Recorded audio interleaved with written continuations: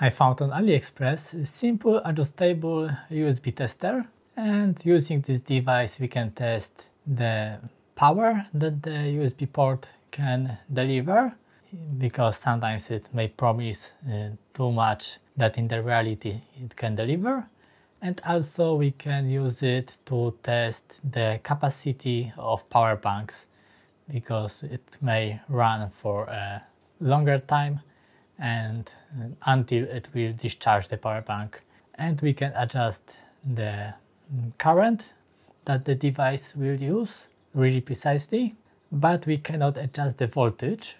It will use the voltage that it will receive on the USB port, but we can use additional devices to trigger the correct voltage from the charger, and it will receive a higher voltage and use the voltage that it will receive. So let's turn it on and I will show you how this device works. It needs additional power supply. Right here it has micro USB port, and this USB-A port we connect to the device that we want to take power from and measure it. So let's first give it power. It turns on. 0 volts because right now it is not connected. We can adjust the current using this potentiometer. As you can see, when I rotate it, the current changes. We can also select different display modes. Right now there are volts and amps, but here we have watts, ampere hours, time, and back to the amps. Here we can turn on and turn off the device to take power. And we can also go to the settings by holding the button. And here you have many protections, over voltage, under voltage, and much more. And you can select everything that you want to.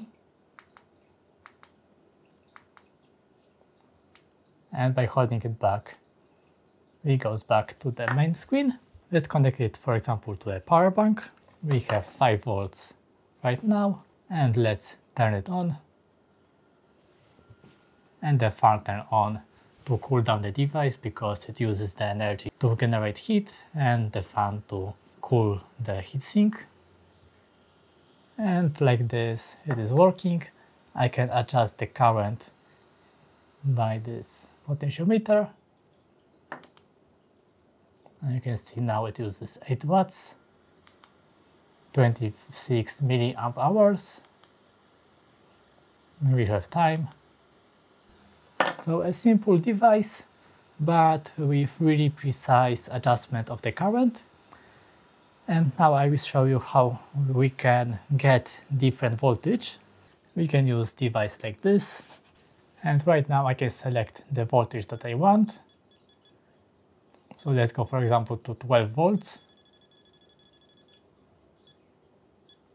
And now when I connect this device to output of this device, so we have power bank, the communication device, and this load tester.